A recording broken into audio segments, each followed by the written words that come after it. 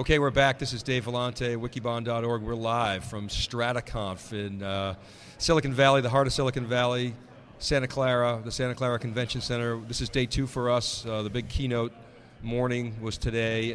We had some deep dive sessions yesterday at Strata. Big meetup last night. A lot of energy here. A lot of sponsors, a lot of practitioners. Good show. We were here last year, as many of you know, and we're really seeing the evolution of big data, both Hadoop and outside of Hadoop. And I'm here with my co-host, Jeff Kelly from wikibon.org, our lead big data analyst, and we've got Sandy Steier, who is the founder or co-founder? Co-founder of 1010 Data, executive vice president at the company. Sandy and I and Jeff first met last fall at Strata. A very interesting story. Imagine if you had a trillion-row spreadsheet. That's what's going to start this discussion. Is that really what you guys can deliver? Yeah, it's very much like a spreadsheet in the sense that it is a visual tool. You can see all your data in rows and columns the way you do in a spreadsheet, and you can manipulate it the way you do in a spreadsheet so that you can add columns, subtract columns, do various kinds of time series analysis and other kinds of things interactively the way you interact with a spreadsheet. Yeah, and this is sits on my laptop, right? The browser in which it runs sits on your laptop. Yeah, but it's called cloud-based. It's all cloud-based. Is the point, right? So how big is the typical spreadsheet? I mean, how much data are we talking about here? Oh, it varies from something that's really small to something that is, the largest we have in a single table in a single spreadsheet is about 500 billion rows. Yeah, okay, so 500 billion rows is the tip of the bell curve. So Jeff has called you the oldest big data startup. You've been around for a while. Talk about that a little bit. Well, my co-founder and I were on Wall Street, and we decided in 1999 actually, that we had enough of that. And so we started a company, and we decided to use some of the technology and techniques that we had always used on Wall Street and basically bring it to the world as a new product. And the product really was what we've described. It was an ability to interact with a tremendous amount of data in a very natural, transparent, open way, which, as distinct from the way most databases work, which are kind of like black boxes. They're data warehouses in the sense of a warehouse where things are stored in there, but to use them you have to take them out. In our case, you go into the place and you can play with the stuff in the warehouse in a very natural way. Okay, so you're bringing that. Everybody talks about it. The big barrier, one of the big barriers to big data adoption is that, a lot of people don't know how to use Hadoop or program and HBase and Flume and that environment. So you're basically bringing tools to the masses. That's right. The masses defined in terms of the kinds of people who can use a spreadsheet. Now, not everybody in the world can use a spreadsheet, and not everybody in the world should be using a spreadsheet. There are people who run the meat department in a supermarket who shouldn't necessarily be using spreadsheets. That's not their job. Right. And that's not their interest. The person who runs a company, the CEO, the CFO, shouldn't necessarily be doing spreadsheets themselves. But there are a core group of people, the analysts, both on the business side, the application developers on the technology side, that do and can use spreadsheets. Strategic planners, financial planners, exactly. Operational people. I mean, there's a lot of people who use spreadsheets and live and die by them. And those are the people who develop the applications that the rest of the world uses. Now, you came out of the financial services business. I presume was that your initial customer base? Our initial customers were, in fact, in financial services. There's nothing about the product which is particular to financial services, but because we knew people there. Sold to your friends. It helped. Friends, acquaintances, enemies, whoever, it didn't really matter. But we knew them, so that was helpful. But since then, we've expanded into other areas as well. We have quite a number of retail customers. We have business now in telecom, in pharmaceuticals, insurance, other areas. All right, I want to talk about, let's talk about now. So talk about how some of the people or your customers are using the product. I mean, you got retail customers doing point of sale data. Talk about some of those So there's examples. A very wide range of use, actually. Like a spreadsheet. Well, yes, although arguably it's even wider because there is a limit to what you can do with a spreadsheet. And, it's not too much of a stretch to say there's no limit to what you can do with Tenten data. That's a little bit over the top. But there are companies that are using us for their enterprise data warehouse. Really? So everything they do is through Tenten data. All their data gets put on Tenten data. All their business, all their operational reporting and all their analysis is done through Tenten data. That is the biggest use, and we're talking about very large companies. We're talking about companies that have, that are 20, $30 billion companies. At the other end, it's a good departmental solution. So if there's some department that needs to do some analysis, it works for that too. So, can you share some names with us, some of your customers? Sure. The New York Stock Exchange is a good customer. They were really our first customer. Most of the big banks, Bank of America, J.P. Morgan Chase, Credit Suisse, Deutsche Bank. In retail, Dollar General, yep. RiteAid, AutoZone, GameStop. It's a fairly extensive list. So I remember reading somewhere, when I was a case study on your website or something, about Dollar General using it for point of sale data and giving access to their customers or their supply chain. Right, so that's another interesting thing. In addition to being used as the internal data warehouse at Dollar General, and by the way, the same thing is true at RiteAid, we also are a great way for companies to share their data with other companies. That is very atypical of a data warehouse. Normally, a data warehouse is a closed thing that is meant to be used by the company itself, and there's no way for an outsider to get access to it. And because we are in the cloud, and because we have this spreadsheet interface, it means that it's easy to use, and so other people can use the data too, with the proper permissions, of course.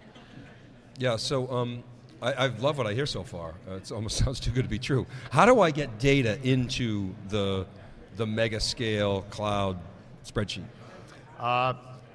There are two ways. Most companies send us their data, and if it's a lot of data, they send it on some sort of hard drive. But then, on an ongoing basis, and in most cases, FTP serves very well. And so some companies send us their data via FTP. We load it into our database, into our system, whatever you want to call it, and then they get onto a web browser or through various other connection points, use Tenten data as a database or as a spreadsheet, depending on their preference. Yeah, okay, so that gets it in there, and then you provide services? Is that a for-pay service? It's a service. Okay. It's a service. It's a managed database service. So we basically load the data, set up the thing, support the customers, and all they really need to do is, aside from getting us the data from wherever it's coming from, is use the product, do the analysis, build reports, and do the stuff which presumably companies are most interested in doing. Yeah, okay, so it's a one-time charge, or it's a sort of big one-time charge with a smaller one ongoing? How does that work? It's an ongoing charge. Yeah, okay. It's a service charge. And so I guess in traditional software sales, the way it will typically work is there's a large upfront expense and there's a smaller maintenance fee. Right.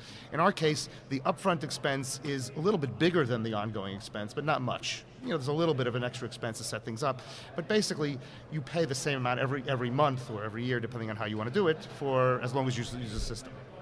Yeah, I know, Jeff, you've got some questions. So Jeff Kelly just did a study, for those of you who haven't seen it, on big data. If you go to Wikibon, look at big data, market size. 1010 data actually came up very well. I know you guys don't report your revenues, but Jeff, maybe talk a little bit about some of the questions that you have. Mm-hmm. Well, I wonder if we could dig into the technology a little bit around the scalability, both from how you enable a spreadsheet to scale to that level, and also how do you, in terms of the user interface, how do you? It seems to me that it could get a little unwieldy with that much data. I mean, how do you simplify the user experience so that it doesn't feel like you're working with that much data? Well, answering the second question first, we simplify it by making it look like a spreadsheet, which is a very visual, comfortable, familiar paradigm to people. So they see their data, you can scroll through it. You have half a trillion rows, you can just scroll through it, look at every row if you want, if you have the time. You have to be immortal to do that, but if that's what you want to do with your immortality, then we're happy to fill the need. So it's very familiar and comfortable. Mm-hmm. It's interactive. You do something, you get a result immediately. You don't have to wonder about where that result came from. You could see the effects immediately. How we do that from a technology perspective obviously I can only talk about on a certain level, otherwise I'd have to kill you. And that's probably not a good thing to do on TV. No, we've never had that on theCUBE, I don't think. Or even not on TV. It's not a good thing to do. Right, so, but suffice it to say that we really use a combination of very old technology that's sort of been forgotten by the rest of the world, and some newer things, and we make use of new hardware, obviously, in interesting ways. And we've been doing it for a long time, and we were our own users when we were on Wall Street. So, we did our own technology development for our own use. I was really on the business side. My co-founder, Joel Kaplan, was on the business side, and so we kind of learned what it took to do things in a Wall Street and a pretty demanding type of environment, and we just replicated that. And so it's a combination of techniques, and some of them are interesting. Some of them are probably proprietary to what we do, but most of them are just. The example I'll give is we're like a chef that puts together ingredients that pretty much is available on the supermarket shelves. It's how you put them together that matters. So I wonder if we could kind of draw on your experience. You've been in this business for a long time, so you've been in this well before we were calling it big data. So my question would be, how have the requirements changed? How have the use cases changed of analyzing large volumes of data over the last 12, 13 years you've been around?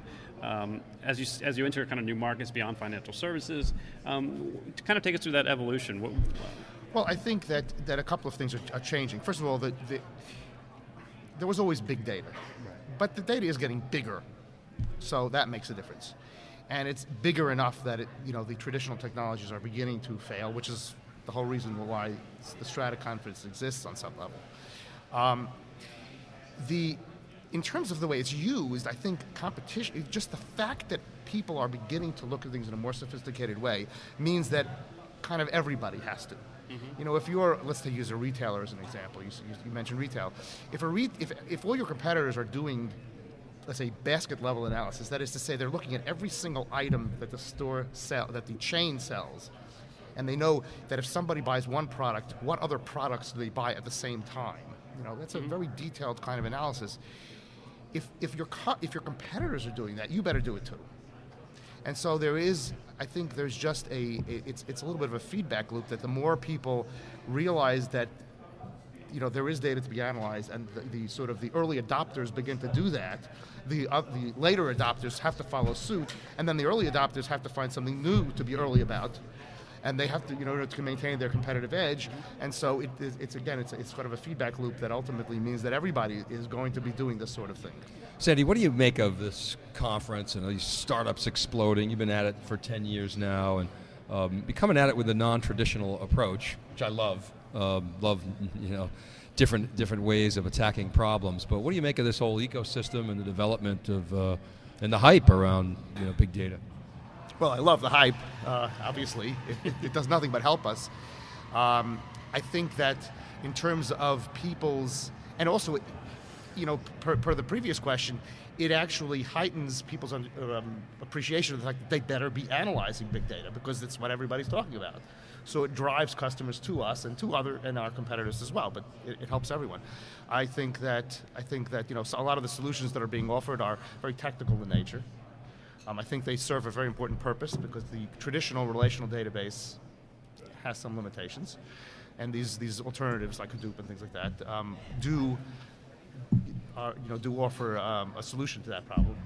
And I think we offer and yet still another solution, which is not quite as new on some level, but it is new to a lot of, to the young people at this conference. I think what we're doing seems pretty new, because they weren't around 30 years when.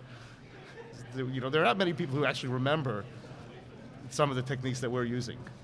IBM was using similar techniques 40 years ago. That's pretty mainstream, but even IBM stopped using those techniques, and I think to the market's detriment. Yeah, we were just talking to Billy Bosworth, and we've been around a long time. We've seen it all before. There's very little we haven't seen. It's just the way it's applied that's different, and the way the market's absorbing it. Right. There's nothing new under the sun on some level, and so. I think, but I think there is in general, technology nowadays has so much more attention. Yeah. And so that's it's basically spilling over into the business world, so that's a good thing when you have a piece of technology to offer. And you have all this data that you need to do something with. Sandy Steier, 1010 Data, thanks for coming on theCUBE. Mega spreadsheets in the cloud for people like us who actually want to use big data. Thanks again, it was great perspectives, and good luck with everything. Jeff, thank you, and we will be right back after this short break from Strata Conf.